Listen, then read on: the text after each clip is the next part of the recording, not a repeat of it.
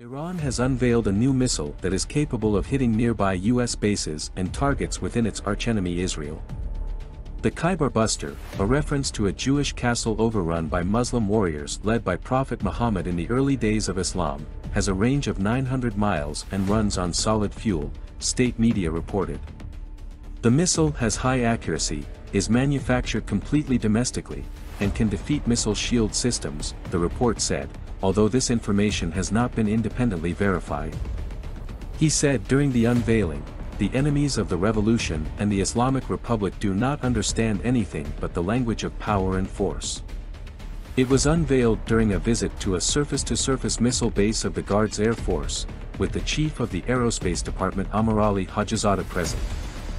Israel's closest point to Iran is 620 miles away, and Iran has missiles that can travel up to 1,250 miles. Iran has the largest arsenal of missiles in the Middle East. On December 24, the Islamic Republic fired 16 ballistic missiles to conclude military drills described by generals as a warning to Israel.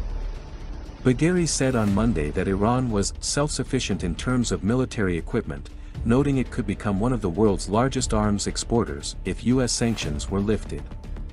The International Institute for Strategic Studies, ISS, says Iran has about 20 types of ballistic missiles as well as cruise missiles and drones. Their capabilities vary, with the Qayyam-1 having a range of 500 miles and the Ghadr-1 able to reach 1,100 miles. The IISS, a London-based think tank, says Iran's current priority is to increase the accuracy of its missiles.